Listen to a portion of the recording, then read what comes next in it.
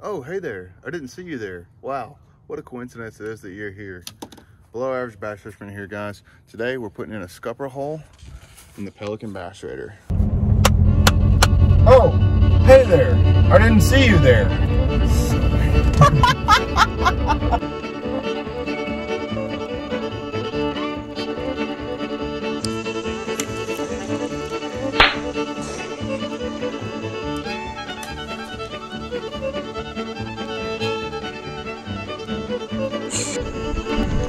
Yes. There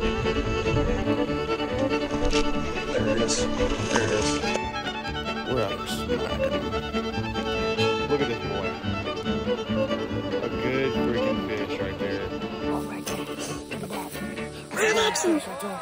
Caught on the Strike King hybrid hunter. Right there. I want to make a short video and kind of so that you guys have an idea if you have a Pelican Bass Raider, what you can do to get water out of it. So when it rains or something like that, it will fill up with water in here. If you're out fishing and it's raining, usually if you have the cover on, you're good. But that right there gets really old really fast, and I have to take all this stuff off and just to dump the water out of my boat. So I've got some things here, some tools, and I'm gonna make a scupper hole right there. That's gonna let water drain out of my boat anytime it gets in it. So some of the things that you're gonna need in order to put a scupper hole in the Bass Raider is one, the Atwood through hole connector. And basically that's what's gonna be your scupper right there. You'll need a wrench to tighten that down, some plumber's tape to get a good seal on the threads. You'll obviously need a plug so that when you're driving the boat around, water's not coming up into the boat from the water.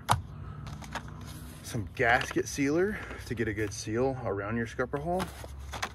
And then obviously the most important piece to make this happen, a kit for drilling holes. So you can just get, I believe we're gonna end up using either the 1 3/4 or the 2-inch hole saw.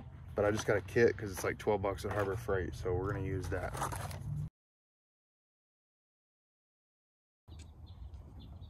So one of the first things you're gonna need to do, take your through hole connector, take it apart, find out which hole saw is gonna fit in order to drill the best hole possible.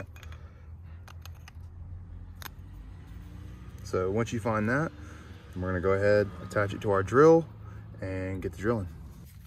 All right, so once you found your right fitting hole saw, I got the 1.5 inch here. That's what I'm gonna start with. I always start smaller. I'm gonna go ahead and take in this section right here that's looks like it's already concave. I'm gonna go ahead and just drill a hole straight through.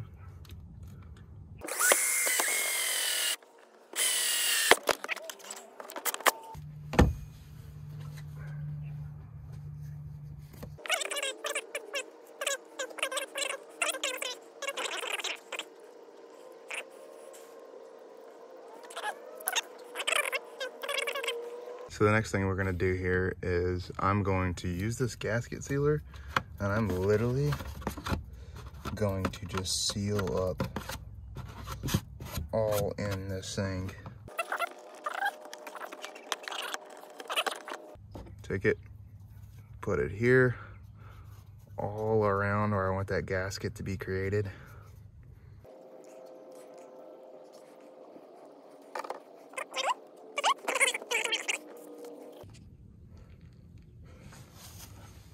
So the next thing we're gonna do, thread this, whoops. You gotta get some gasket here, gasket sealer here. This is probably more important than the top one.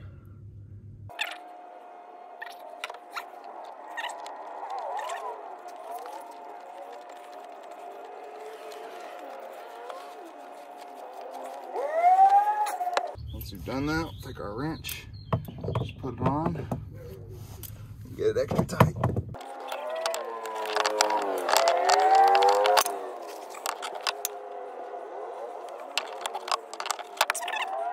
Should be good there.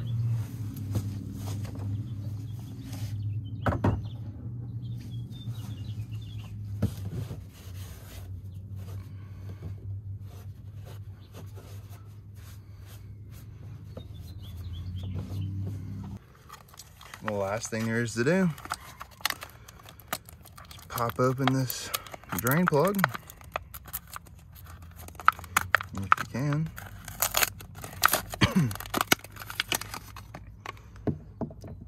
Drop it in. So now when you're driving your boat, put that bad boy in, lock it up, and water's not coming in. You want the water to go out, let it drain. So guys, here we have the finished product.